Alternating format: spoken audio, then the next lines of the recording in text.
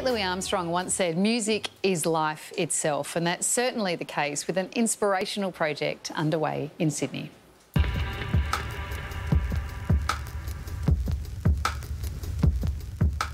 Music's one of those sort of elements in the world that everyone can connect to in some way.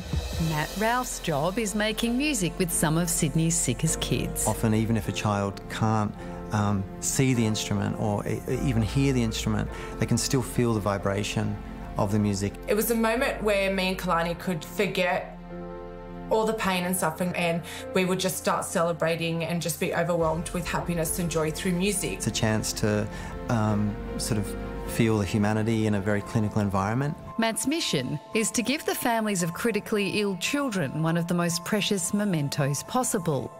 I mean, the heartbeat has its own natural rhythm, so it is a lovely accompaniment to like a song that is meaningful for them. He records the heartbeats of young patients using a digital stethoscope and blends them into a special composition. The heartbeat travels, you know, as the lead instrument. It's such a powerful sound, and because it is intimate and it means so much, the music just is very delicate and follows along with a theme of their child's favourite song. That moment I shared with him and Kalani, where we all heard her heartbeat, and obviously I didn't think back then how special it would be and what an amazing gift this would be for our family in the future. Charlene's daughter Kalani was just 6 months old when she was diagnosed with a brain tumour. She just always had this beautiful little sparkle in her eyes, and her whole face just lit up when she smiled, and her cuddles were the best. Kalani endured brain surgery and 51 weeks of chemotherapy before losing her battle, a life cut short at 2.5. But her heartbeat lives on.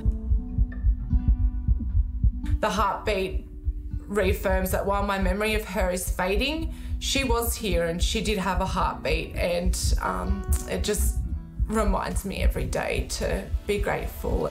Charlene put the recording into teddy bears to the siblings Kalani left behind. They listen to their sister's heartbeat, and it just reminds them every day as well that their sister was once here and she had a heartbeat just like they had a heartbeat.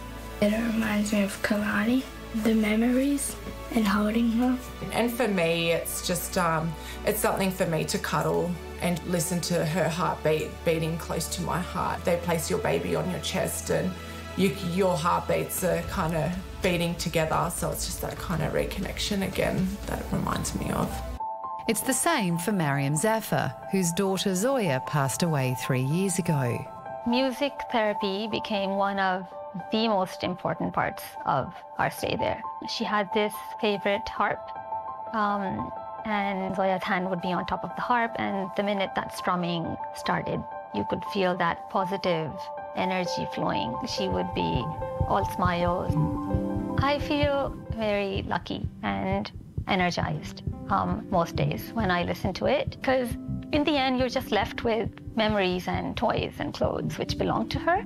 But this recording is so real. It's a living part of her that I get to keep. Which is why the project holds such a special place in Matt's heart. So I feel very honoured, and you know, I feel like it's a very precious time. I hope that the heartbeat music gives the families a soundtrack for remembering their child and you know, reconnecting. With the tears, it's more tears of happiness. Happiness that I can still connect with her in some way. It's a beautiful idea. It is, yeah. And it's great that it makes them happy rather than devastated, because you could easily imagine that happening. You're looking at me. I think it's so beautiful. It is beautiful, yeah. Equal parts devastating as it is, especially for the gifts for their sisters. Yeah. What a beautiful idea, because it's so hard for a child to process how they're feeling and their grief, to be able to cuddle a teddy and feel connected to this. I feel like music is unique for that, because it's such a, like, music's very associative. Like, there's a reason you love the songs you listen to when you're a teenager, because you can smell that moment. Yeah. And so to create an association with a moment like that is just, it's uniquely powerful, isn't it? What a beautiful project. Yeah, it really, really is.